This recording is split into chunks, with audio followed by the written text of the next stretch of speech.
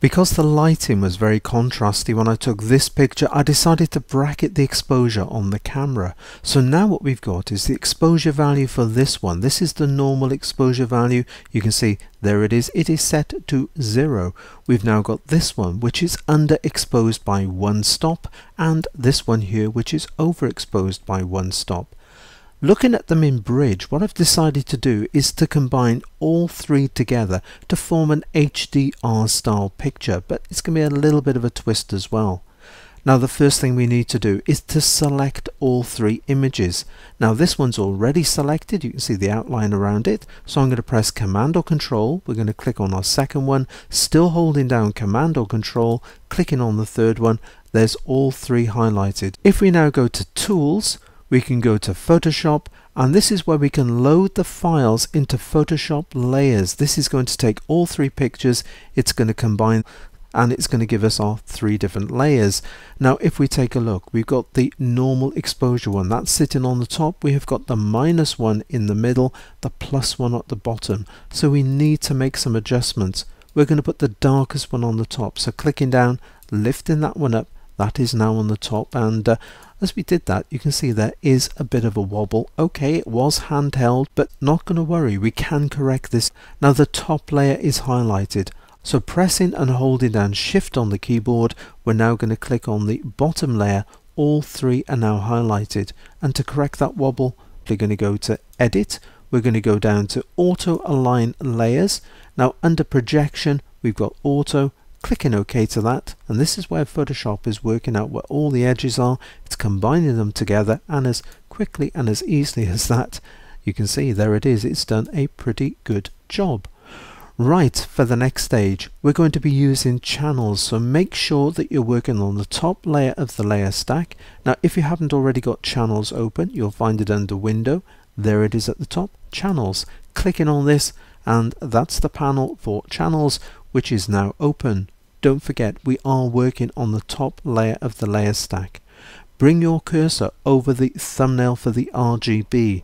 Press and hold down Command or Control. You'll notice the way your cursor changes.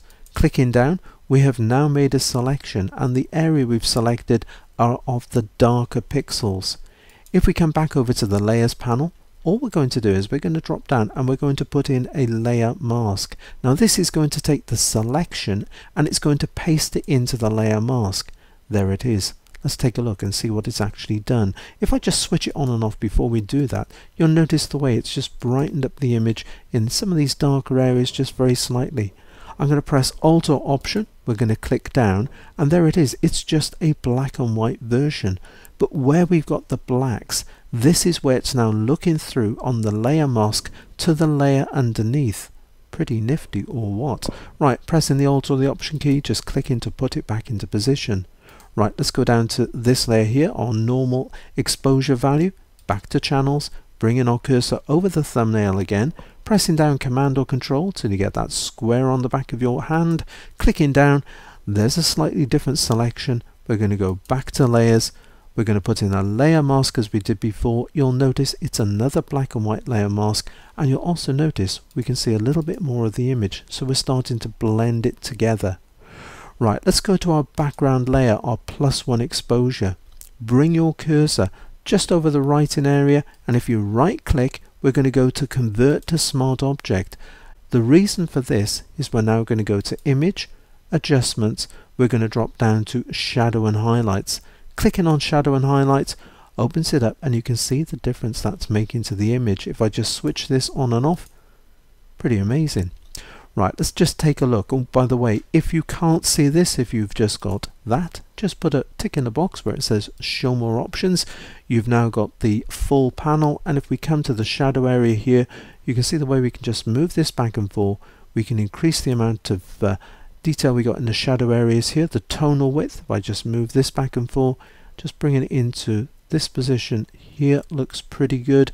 Come into the radius, I'm going to move that into this position, something like this. This is a little bit like the feather between these two amounts, so I'm going to leave that on. But we got 46. Okay, let's take a look at the highlights.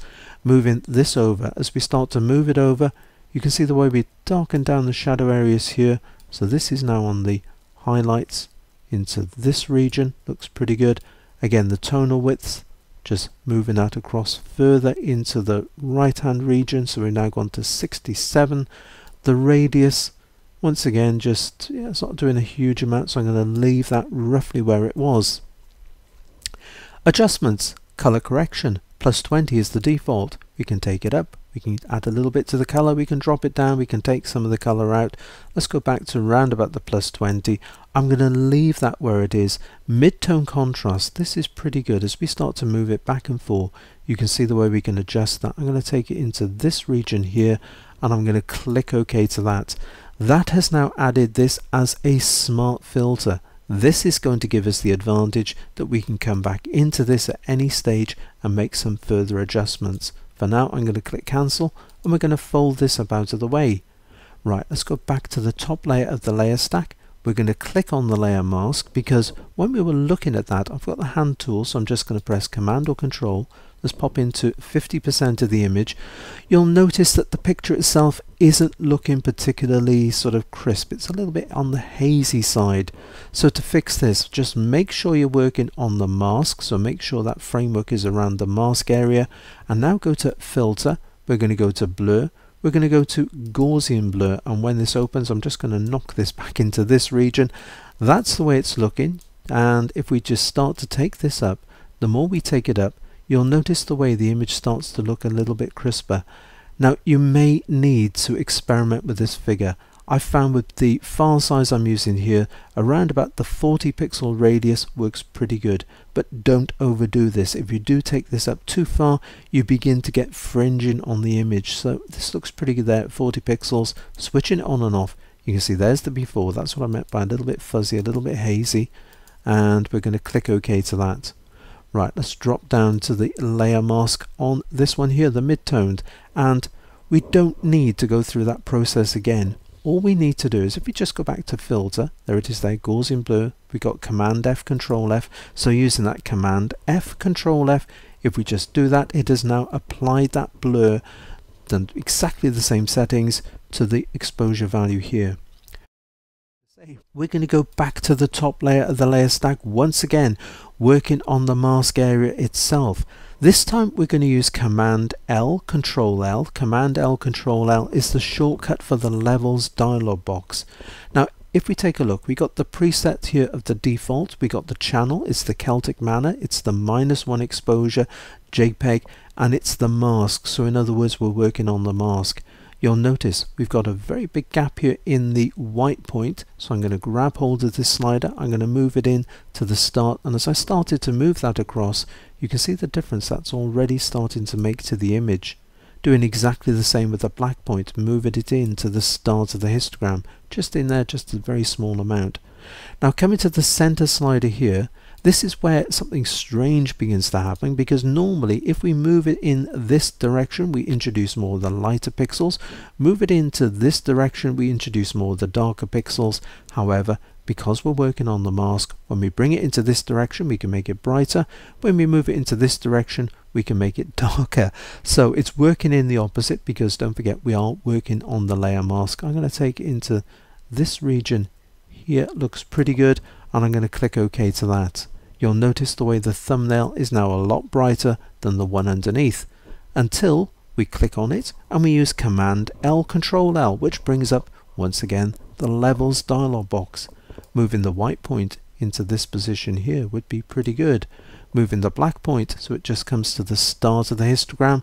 I'm just going to take the midpoint slider, going to move it slightly across into that area. We've got 1.27 and we're going to click OK to that. Right. Looking at the image, you've got a little bit of a color cast going on. Okay, we've got a fair bit of a color cast going on. So for the next stage, we're going to click on the top layer of the layer stack. We're going to put in a new empty layer.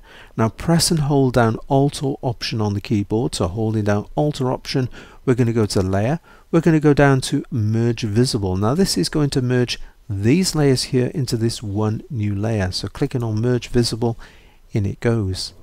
Right, we're going to revisit Image, Adjustment. We're going to go down to Match Color, which has got to be my favorite method of removing color cast from a picture. Right, I'm going to move it out very slightly so we can see the entire picture. If we click on Neutralize, watch what's going to happen. looking pretty good. And what it's done, it's analysed, there's a fair bit of green in this, so it's put in the opposite colour, which happens to be magenta, which I think is overdone slightly, well, quite a bit. So coming to the fade slider, moving this across to the right hand side, going to take it into this area here, looks pretty good like that. Colour intensity, we can take this up, we can increase the colours in the picture to round about that area there, looks pretty good. The luminance is going to make it brighter, so we're going to take it into this area, default being 100 with both the colour intensity and the luminance. That looks pretty good like this. Once again, just checking out the fade slider, seeing which way is going to be the best with this, so just dropping it down into that position. We've got 33, taking a look at the preview, there's the before, there's the after. We're going to click OK to that and just waiting for it to go through. Job done. So there it is. We have now just corrected the color cast in our picture, improved the colors just a little bit as well. Right, for the next stage.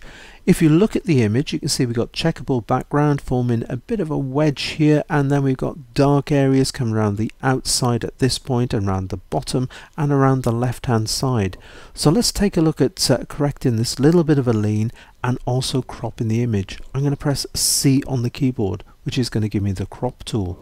In with the crop tool, we've got the straighten tool. So let's pick up the straighten tool. I'm going to zoom in over this area here. So I'm using command spacebar, control spacebar, dragging my way into this position. And if we click down, we can now click, lift it out. It's going to drag it down into the bottom here. And this is telling me I am minus 0.3 degrees out. Clicking down, you'll notice the difference this has made. Now using command 0, control 0, that's command 0, control 0, we go out to fit on screen. We're now going to bring our cursor up. We're going to pick up the grab handles.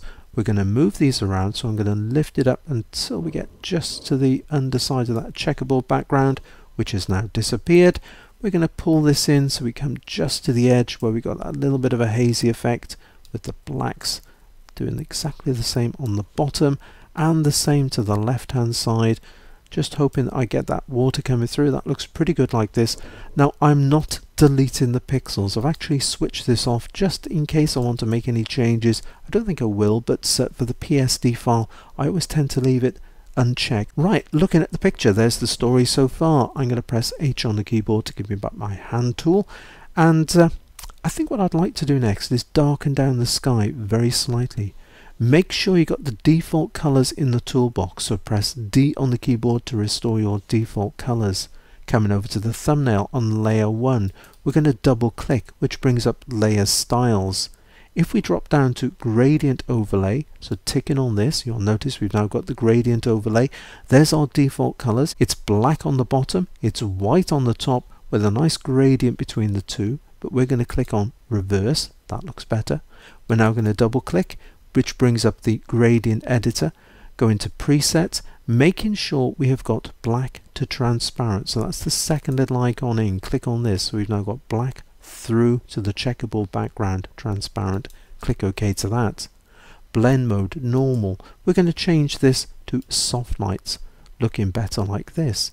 Now if we bring your cursor out, you'll notice it's the move tool.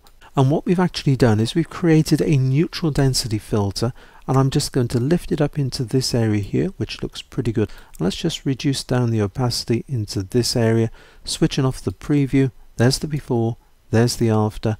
Like what it's doing to the picture. Again, this is all going to be totally adjustable, so lifting it up very, very slightly into that position, switching the preview on and off. Liking the way that's looking. However, not sure I like the magenta. This is now putting it into the sky. There it is on our white clouds, but we can adjust this by going to the blending options. With the blending options, we're going to drop down to blend if. Now we're going to go to the underlying layer, and we're going to use the white slider here, and if we move it in, you can see there it is. That's the difference it's making, but a little bit harsh. So bring your cursor over to the left hand side of this slider.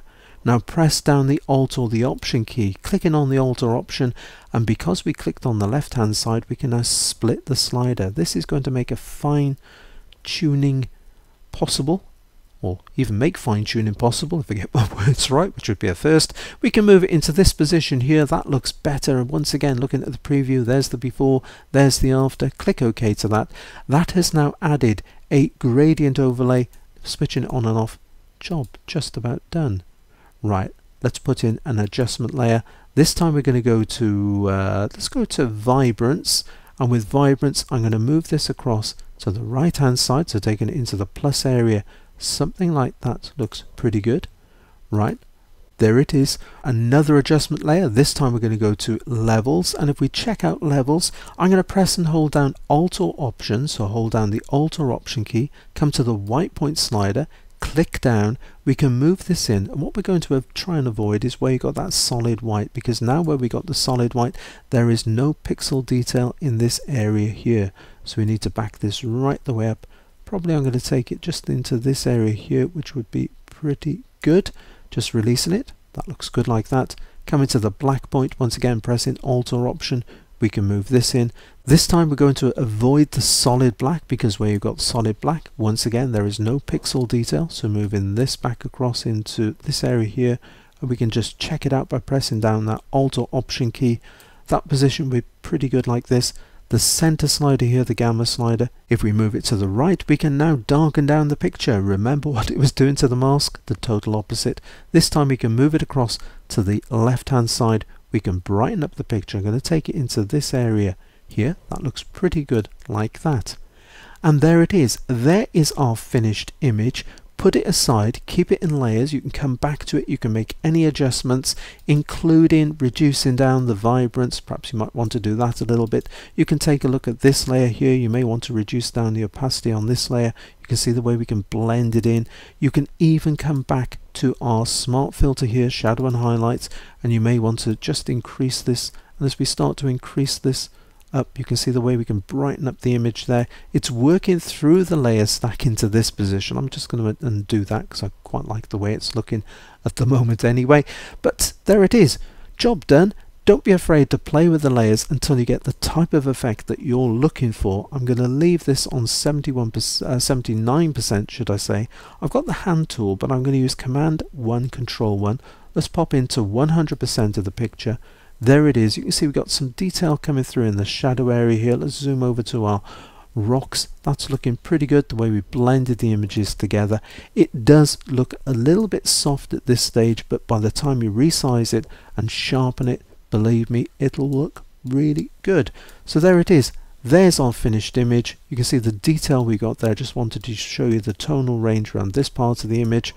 So go on, give it a try. Just going to put it onto a black background. There it is. Going to press Tab on the keyboard, Command 0, Control 0 to put it on fit on screen. Go on, give it a try. Until the next time, it is happy imaging, and take care.